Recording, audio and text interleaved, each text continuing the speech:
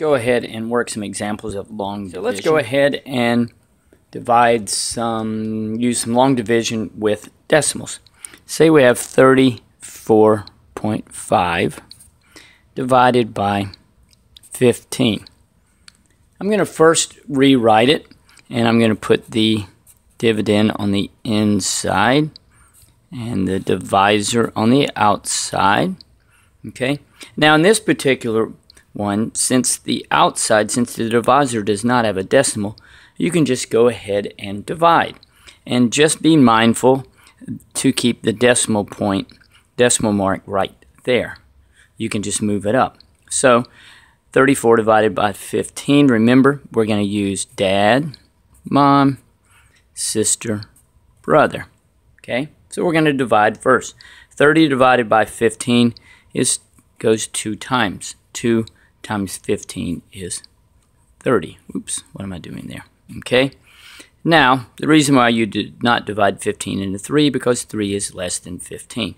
So now we multiply. 2 times 15 is 30. Next we subtract. 34 minus 30 is 4. And finally we bring down. So now we bring down the 5. Next, make sure the decimal goes there. Next, 45 divided by 15, we're going to divide, is 3. 3 times 15 is 45. Subtract 45 minus 45 is 0. Next, we bring down 0, and so I'm just going to place a 0 right there. So the answer would be 2.30. 34.50 divided by 15 is 2.30. Okay, let's work another example with dividing with decimals, and let's go 145.6 divided by 2.6. I'm going to go ahead and rewrite that. So I go 145.6 divided by 2.6. Now that we have a decimal on the outside, or with the divisor, we need to get rid of the decimal. And we can do that by just moving it one place to the right. But what we do to the divisor, we need to do to the dividend, so we'll move it one place to the right also. So I'm going to go ahead and rewrite it. So 145.6 divided by 2.6 will become 1,456 divided by 26. Now we just divide again. We're going to go dad, mom, sister, brother. Okay. Can't divide into 1, cannot divide into 14 because they're less than 26. 145 divided by 26, I believe we'll go 5 times. I then multiply. 5 times 26 is 130. Next, I subtract. 145 minus 130 is 15. Okay. Next, I bring down. So I have 156, and 156 divided by 26 is 6. Next, so I've divided. Next, I multiply. 6 times 26 is 156.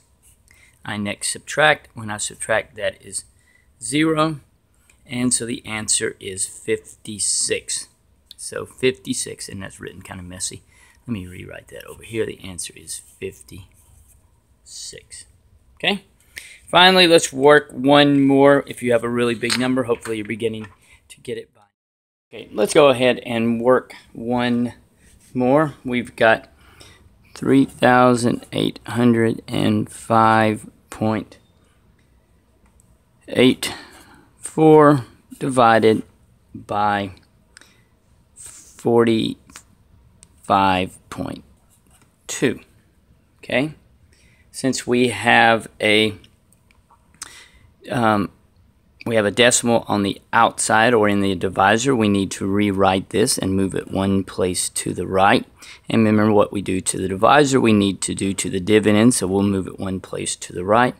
I'm going to rewrite it so that it is not messy. So it becomes 38,058.4 divided by 452. We now just follow Dad, Mom, sister, brother.